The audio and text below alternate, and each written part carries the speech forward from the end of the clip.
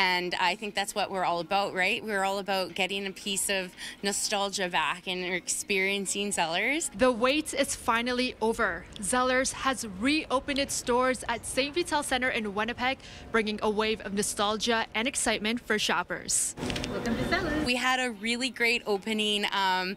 Over 100 people lined up at the beginning of the day, and just a lot of positivity and a lot of excitement. Located on the second floor of the Bay, it's currently the only Zellers in the province. It's definitely a store within a store, right? So we're looking at a Zellers concept within Hudson's Bay. Most of the stores vanished in 2011 when Target expanded to Canada. But earlier this year, the Canadian retailer announced they will be reopening its doors and coming to 25 locations across the country. I'm an ex-employee and I've always had fondness for the store.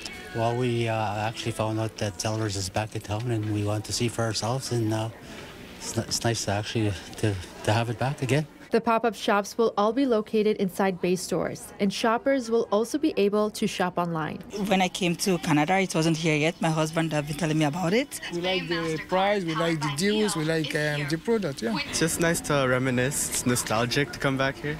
We're just very excited to have this piece of history come back and to have it located here in St. Vital Center. In Winnipeg, Sweet Arasi, City News.